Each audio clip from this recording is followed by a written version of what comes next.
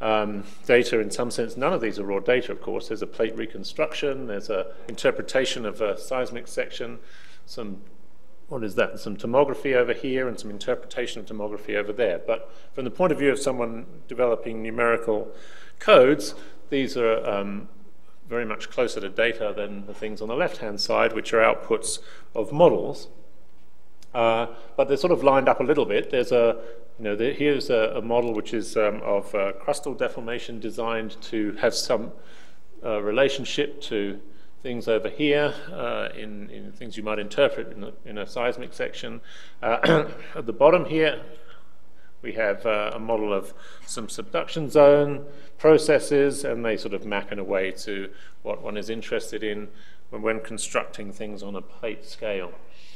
Very large-scale processes, I suppose, and involving both the deformation of the lithosphere, the uppermost parts of the lithosphere, the crustal parts, and saying really very strongly that we can't say much about that unless we really understand mantle processes and how they all interact.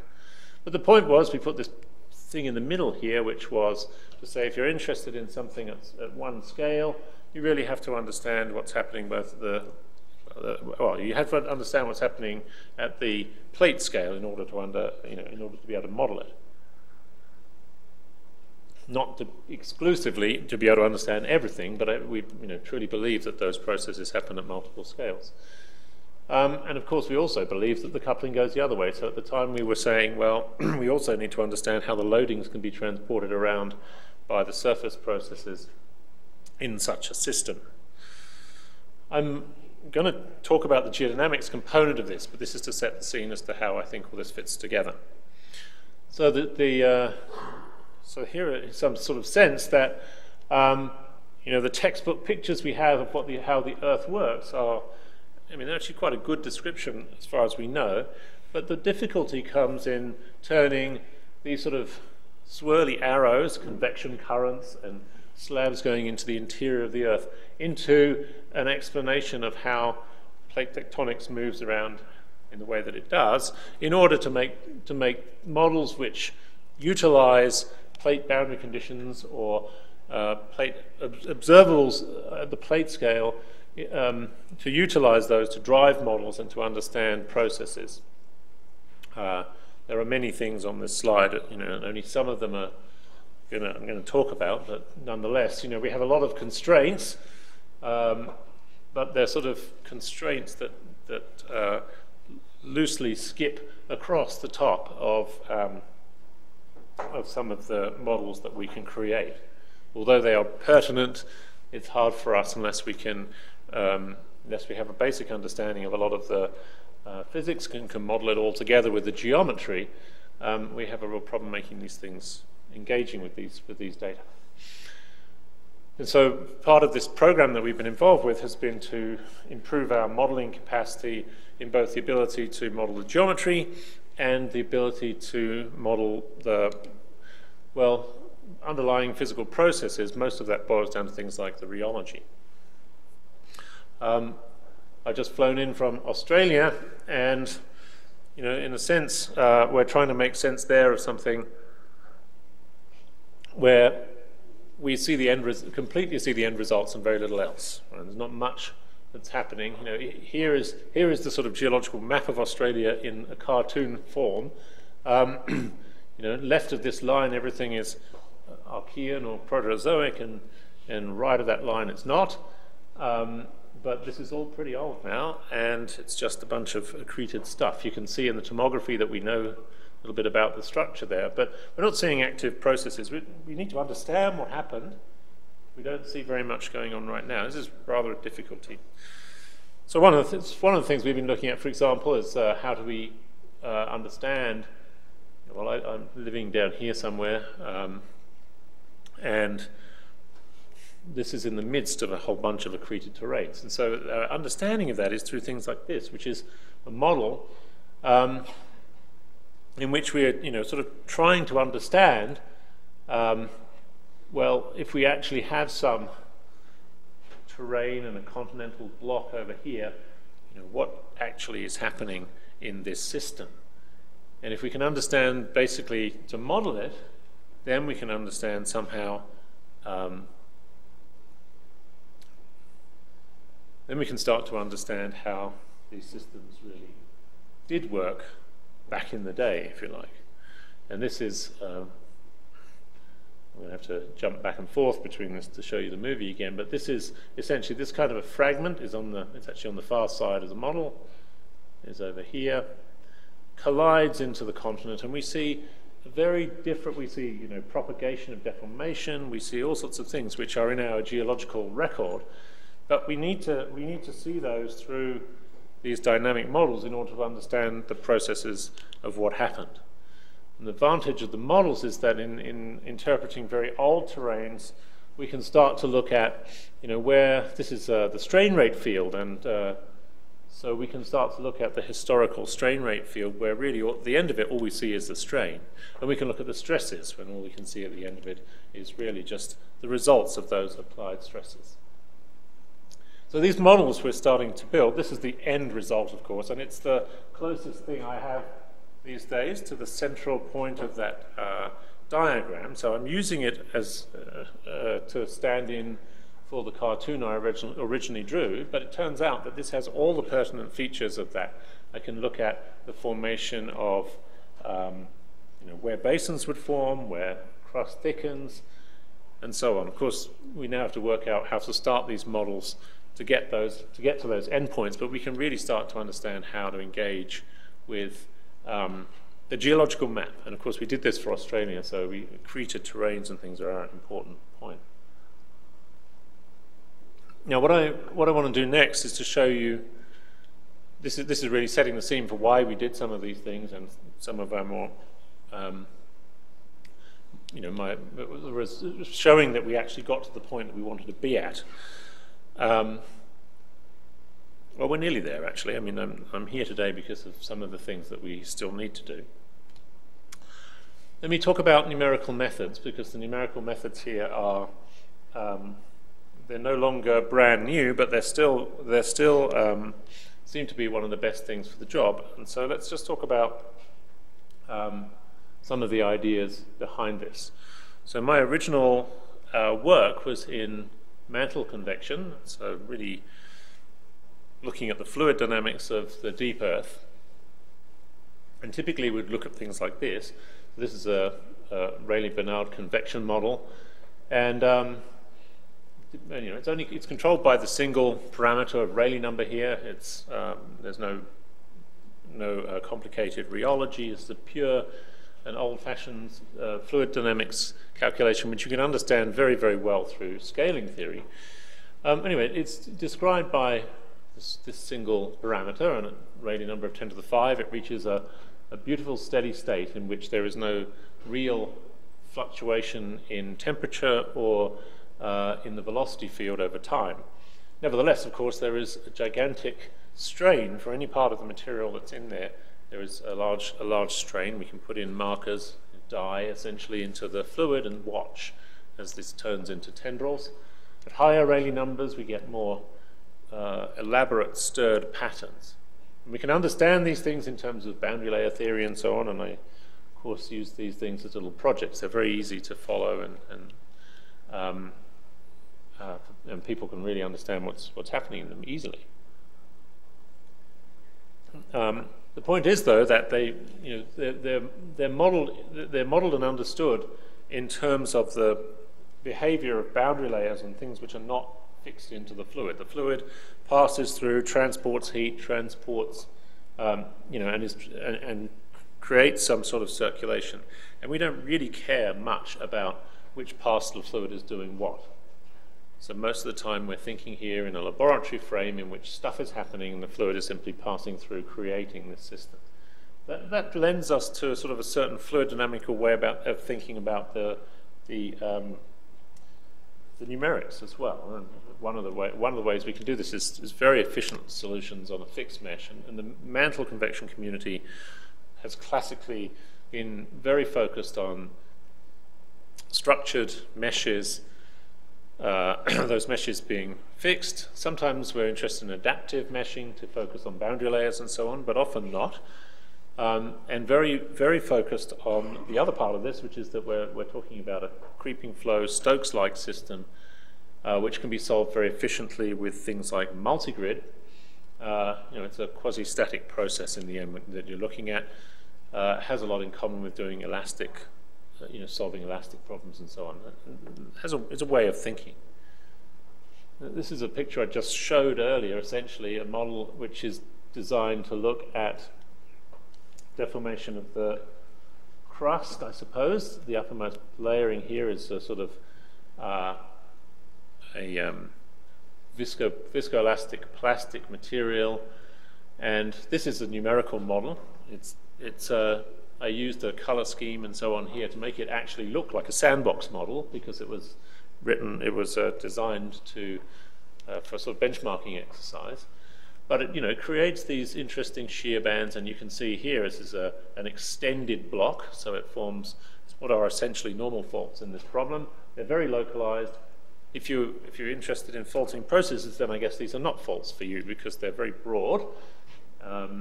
But on a scale of the entire system, they're relatively narrow, and you can see that they isolate individual blocks, and that's perhaps enough to understand things at least at this scale. But what makes this possible to solve is the fact that the material in here and the material in the shear band here that we're using to represent a fault have had a very different reaction to the strain. One has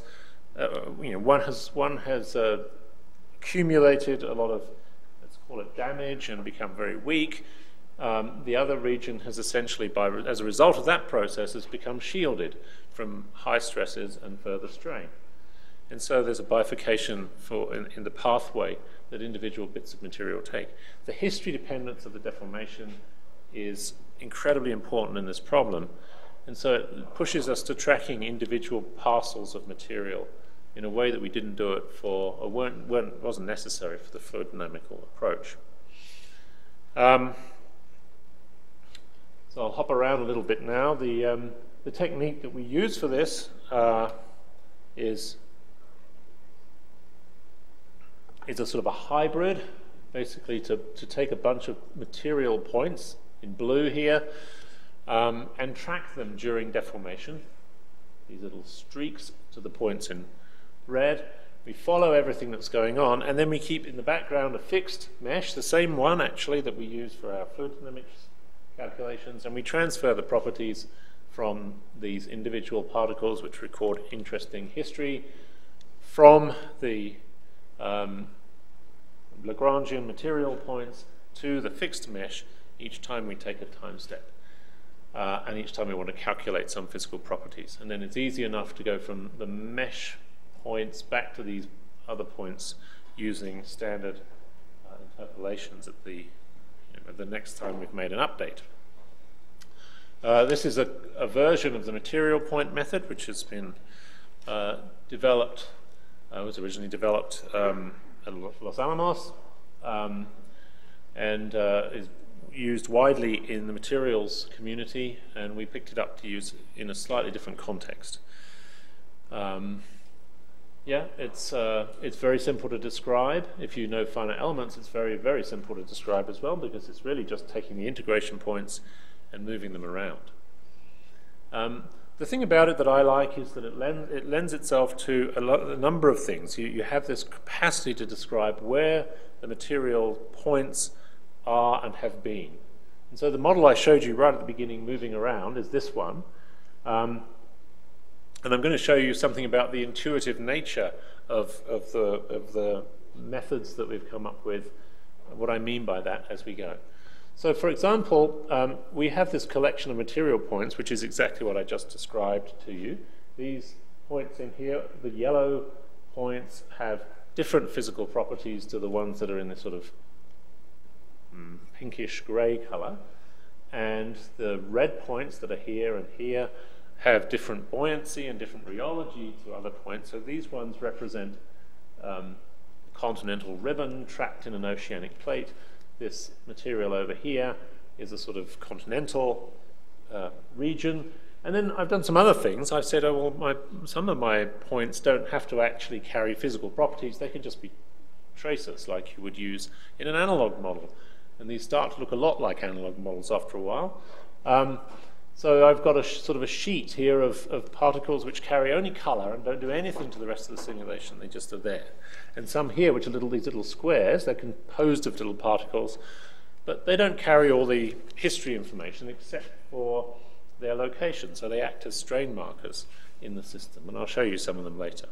This is sort of incidental to the method, but it turns out to be straightforward to do. If you build a big parallel particle moving architecture, then you can use it a second time around for something else. And so that's how these diagrams came about. Here is the sheet of passive particles showing you where the material points are, but in much higher resolution. And then the material points themselves are informing the strain rate and the strain history. So these points in here, you can see there's a strain rate. The strain rate is localized into here. This is forming a shear band of exactly the same form that we saw in the crustal variation as well. This might be a movie, I think. Let me see. Yeah. Here you can see how a little bit. So here, what I really wanted to show you with this, if you might be interested in the science, I can talk to you about that separately. But here what I really wanted to show you is this is the deformation of the overriding plate in a system. So it might be one of the things that we're very interested in using to understand, to understand more about the geology. Okay, and here is an indenting block. So you get a very, very interesting pattern of deformation.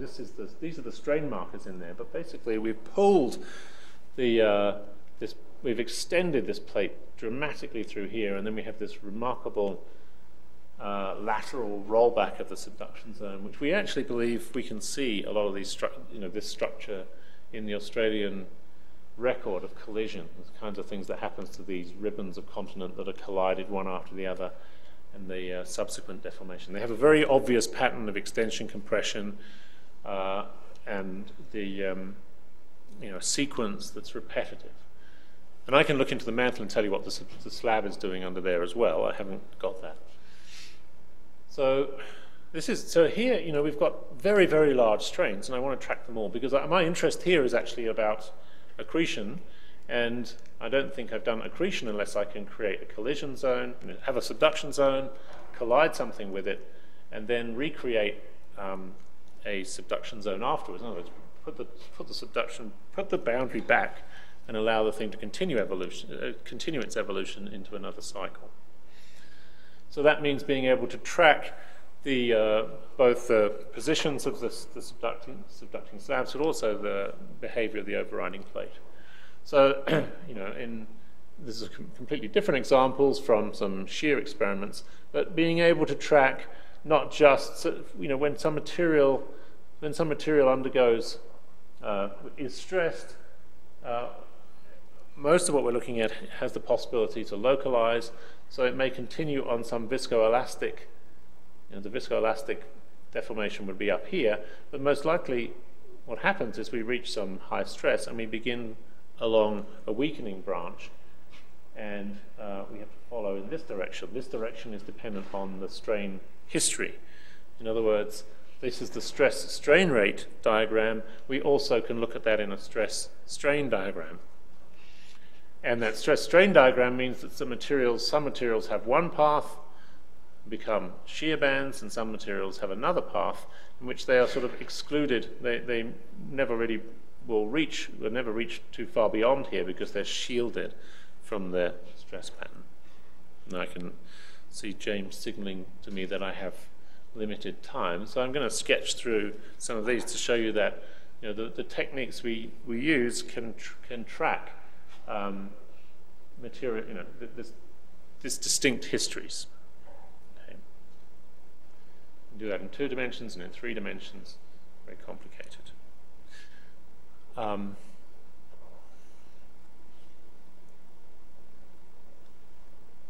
right, that's a bit of history. This was this is interesting because this is the best I could do in terms of coupled crust mantle deformation. At the time I drew this diagram, but now I believe that we've reached the point where these kinds of things are possible. I'm going to skip forward a little bit this part about intuition, but talk to you very, very briefly about the fact that the other thing I mentioned was that we need to be able to represent data as well in order to be able to make sense of the connection between the models that we're running and the things that constrain them. So within exactly the same framework that I just showed you, here is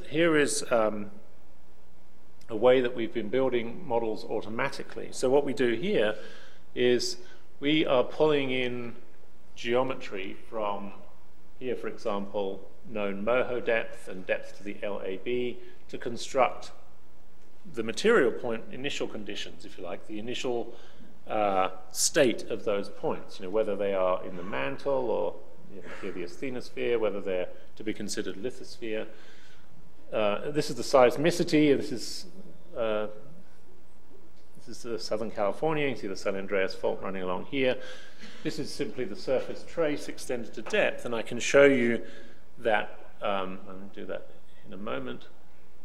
I can show you that we've then taken here we go. We've taken some receiver function data to find where these layerings transfer one type of particle to another. And we can take the surface trace of the faults and use those to project down to influence the behavior of the material points. Okay, so we can do a lot of fun stuff using exactly the same infrastructure. And we can do that. Here's an example. I'm going to skip the context for that, but here's an example where we did exactly the same thing using somebody else's GoCAD model, which was built an enormous amount of detail to map into what the material points are doing. And so this is kind of where we're at with building structurally realistic models, if you like, and then putting boundary conditions on them which come potentially from these plate models to look and see how the stresses influence. Could be fluid flow, could be fault reactivation and so on.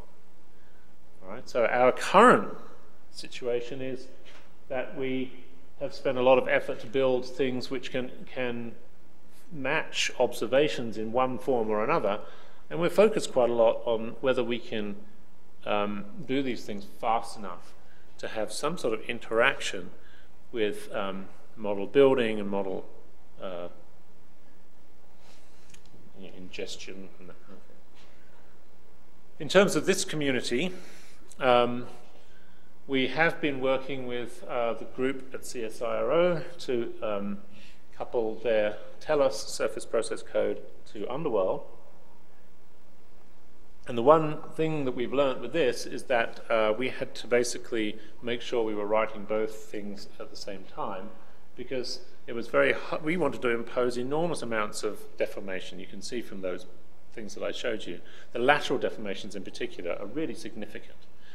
And they're on a very, very large scale and relatively smooth. And so we have to essentially transfer a smooth but very large strain, overall eventual strain field between our model and the surface process model to tell us what it's doing. Going back the other way is relatively straightforward, but it's that sense of being able to have high density information deforming it, incrementally, but eventually by a very large amount, that has proved to be the interesting part of this process. And we have, this thing is relatively lightweight compared to doing that full three-dimensional calculation. So to summarize, we're starting to get to the point where we can do these continental deformation problems as sort of fundamental outputs of understanding the basic plate processes. There's much more to be done in that regard. It's not finished, but we're getting quite good at it. So we can model the interactions of continents and mantle processes quite well. Of course, in this, we're relying mostly on buoyancy forces and their transmission through a very nonlinear lithosphere. So the simple flow becomes quite complicated in its expression at the surface. And for that reason, anything that redistributes those buoyancies is going to be important to include in the calculation. If we're going to do this problem, to do this coupled problem, we have very significant lateral tectonic motions that accompany any vertical motions we produce, and there are likely feedbacks through thermal effects, which we haven't got, which is really a very cutting-edge problem actually when it comes to understanding how this part of the interaction can be modeled. We know it's important how it works, but in terms of modeling it, it's actually it's hard to initialize this problem and make it work well. So that's this is kind of where we're at in terms of that. All right, so thank you very much.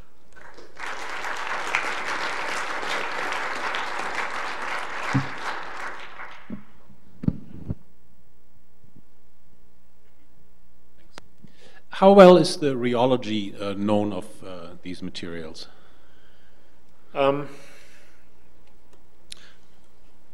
It's not very well understood under the appropriate conditions. So we know, and we know indirectly, mostly we know indirectly. So we can make lab measurements of rheology on samples, but we don't necessarily know exactly what the appropriate conglomerate that we're deforming really should be. We know that there's dependencies on things like grain size, which is another history variable which we don't really necessarily know, how to initialize for models like this.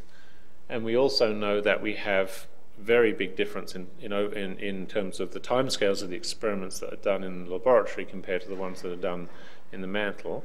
And we often as a result of that, see a conflict between things which, like gravity observations, which constrain the rheology quite well, and the rheology that's predicted by lab experiments. We often have to reinterpret one in terms of the other. Mm-hmm. I liked your simulations very much. They were, of course, very impressive. I had one question. Did you have a deformable upper boundary, or was the upper boundary flat? These are cases with a flat upper boundary, so okay. It reflects, it's essentially squashing down the topography that we make and replacing it with a stress, which is a proxy for the deformation. So you don't see upfolding of mountain ranges or things well, like that? we predict it, but we don't explicitly model it. So as long as we're predicting only the long wavelength, as long as we're modeling only the long wavelength, it's not a bad approximation. Right. So there are a number of complexities with doing completely free surface kind of models, but one of the things we can do, for example, is to track that deformation, track explicitly how the vertical motions occur, and use them to create vertical boundary conditions and things. So treat it as a separated problem. That's quite stable numerically. Thanks, Louis. We're going to move on now. So if you want to ask further questions of him and others, there is a geodynamics group that will be meeting in the afternoon, and he'll be pleased to take your questions.